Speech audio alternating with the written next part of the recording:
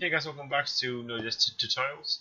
In the last video we did a bit of things about how to destroy a session and how to log a person out of the system.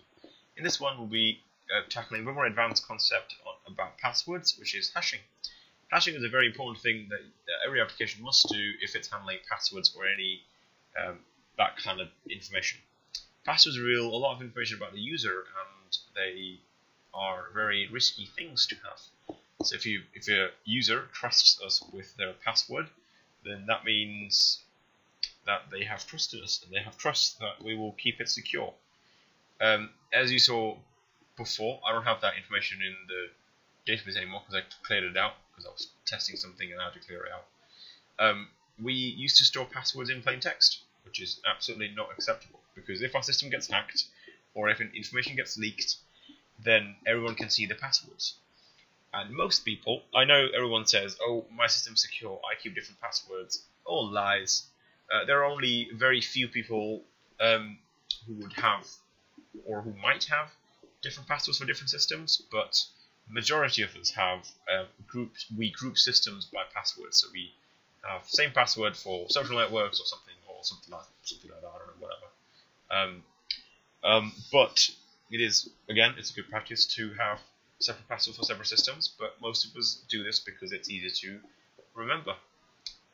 Anyway, our responsibility as service providers is to make sure that we take care of their asset, which is password, in a very meaningful way, and in a way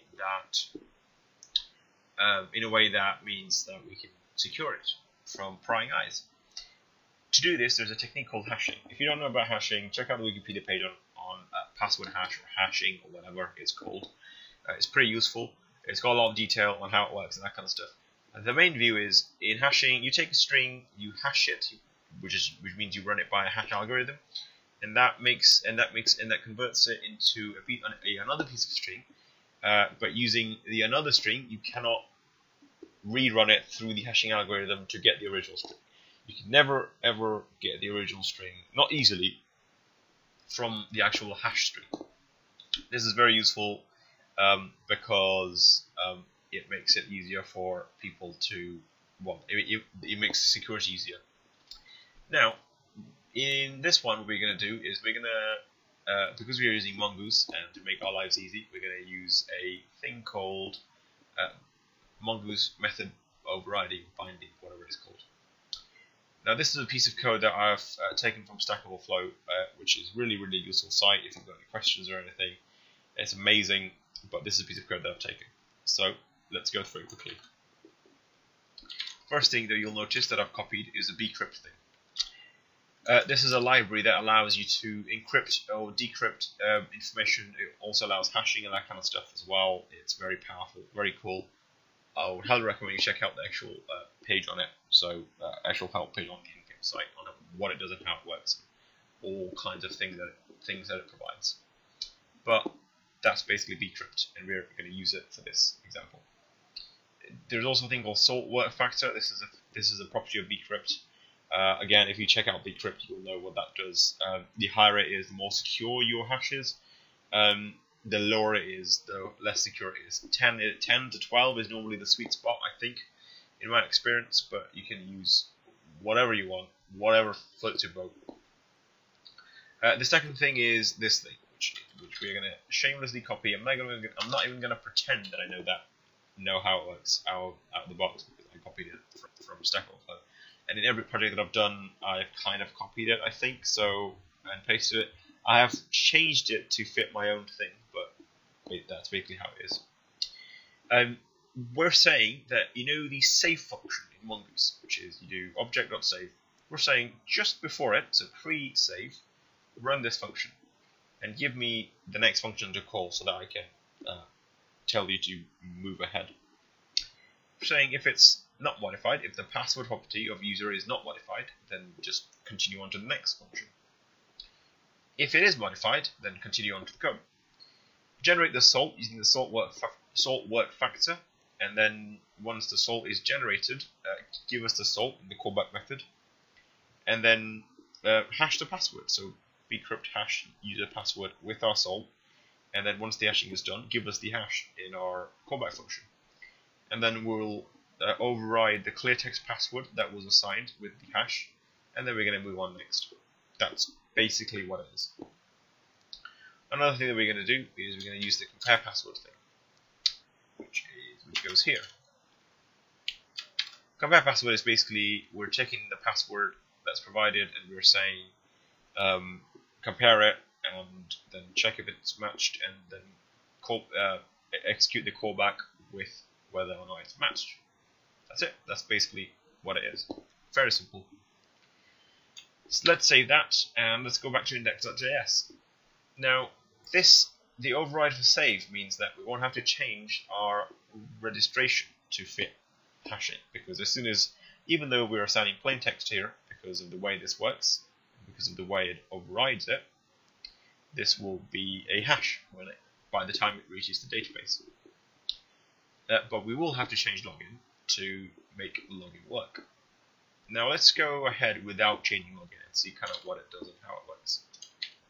Oh, also make sure that you install bcrypt by using npm install ---- save bcrypt, which is what I've done here. Yep.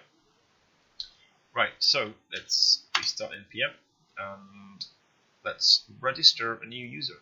So because I've blanked the database, we're just gonna create a new user called Mountain with password 123 for my account. So register 200 OK. Let's check it out. Fine, pretty. Now here it is. So if you recall, or if you go back to one of the previous videos and scrub through and find the frame where you can see the password, previously the password was stored as password123, which is clear text, which means if a hacker got his hands on to our system, he will be able to see all the passwords very clearly without having to put any effort in actually finding out anything, basically. And he will also be able to then hack into other systems and will cause a lot of havoc for our users, and our users will not be pleased. To keep our users secure, we need to hash the passwords, and this is exactly what our change has done. Our password is now 2810 blah blah blah blah blah blah blah. It's a very long string, which basically is a hash string. This is a hash, which means that a hacker can't get to the original string, original password 123, because it's hashed. Now let's log in with our new system. Check out the login, password 123, login. 404 not found. Oh, it's not working. Why is it not working? Because we haven't implemented the login yet. We haven't implemented the proper login yet. Let's do that. Again, stealing some of the code from here. If we go down, user.compare password, this. Basically what this is doing is it's just, having problems. It's just saying that user object dot compare password, and then passing the password that has been provided to us by the user, and then it basically executes this callback function, found callback or not found callback, whatever. Yeah. And we're just gonna have to move this code to go into the callback. So if it's found, then assign it to the session and then return 200 and everything's okay. Else return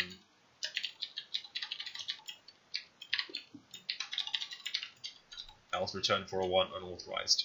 Well, actually, yeah, so just return 401 unauthorized. Yep.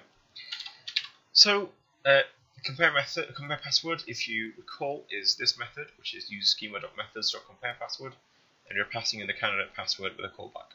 The candidate password in this case is the password object, which contains the value from the requested body.password. And a callback is this callback. And we're saying if match is true, then send 200, else send 401. That's it. Save that, restart npm, go back to Postman, and then log in again. This time, it's Mountain, sorry. This time, it should work. It's not working. Interesting.